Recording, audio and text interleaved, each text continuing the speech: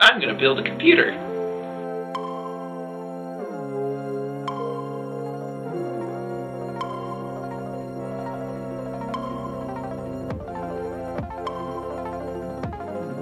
I think the first thing you really need to think about when building a computer is what you're going to use it for.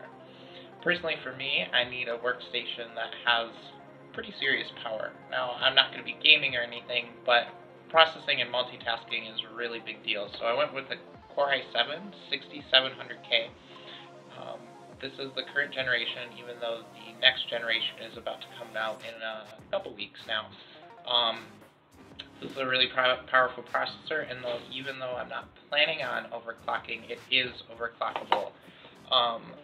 My build is actually meant very specifically to run OS X, also known as a Hackintosh.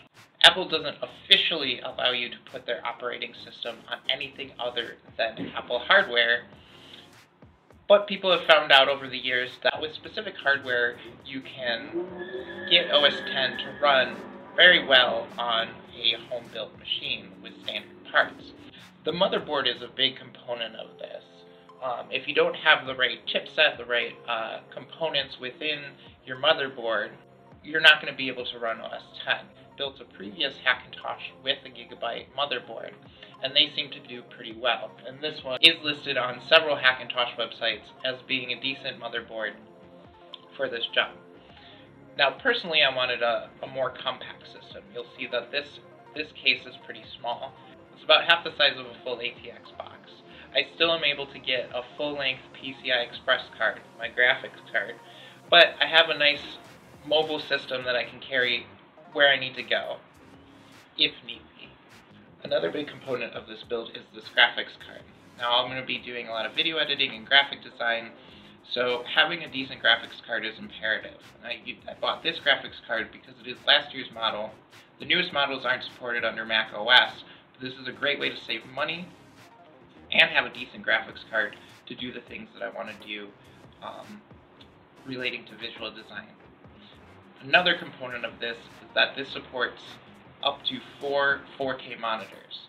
Down the line, I might add another one of these to add up to additional 4 monitors, and that can improve my multitasking and stuff like that.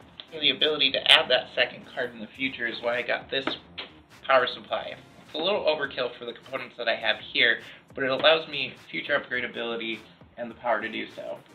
Other important components: 512 gigabytes of solid state storage in an M.2 format, a little Bluetooth dongle for my keyboard and mouse, and 32 gigs of DDR4 RAM, which will help with my multitasking and running my video and graphics applications. So, let's get building.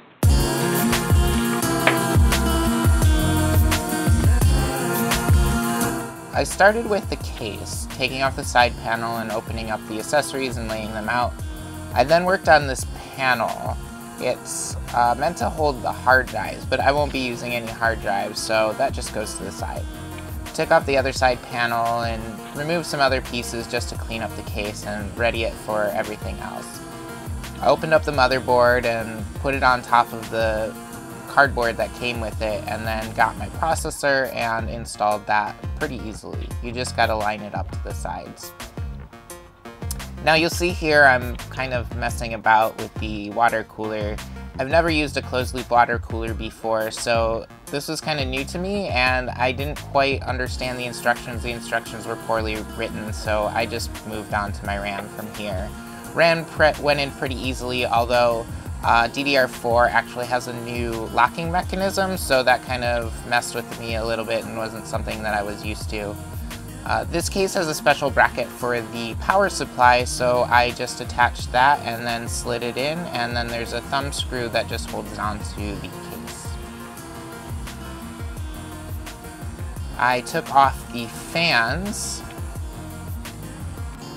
that came with it and put on the back plate for the motherboard, and then put the motherboard into place. But first, after dry fitting it, put the risers in and then tightened everything down. Now sometimes you can get a little messed up and not quite get everything in the right place, and you might have to go back and try to fit everything again, which is what I did here. Again, me messing about with the water cooler. I might be going onto YouTube to figure it out. I believe what happened is they didn't quite explain a couple of the pieces in the instructions, and a lot of these figure drawings that they put into these installation manuals are just not the greatest all the time. So you see me putting the cooler on and quickly tightening it down with my screwdriver, although that ended up coming back out so I could put the fan in.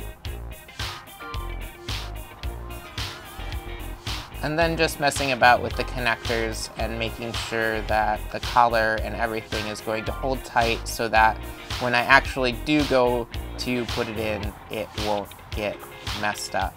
Looks like we have finally gotten that in, the cooler in, and now we're just putting in the graphics card. And it just pops into the 16X slot. And then we go on to cabling, getting all of our power in, our ATX supply, our power supply for the processor, power supply leads to the graphics card, and various other cablings that need to happen. And this is just a rough start. And then we go on to install OS X, which you can find out more of. I followed the guides that were available on TonyMacX86.com, and you'll probably need to search the forums for specific motherboard and hardware support that you'll need for your installation, because this, quite frankly, is very much a pain in the ass.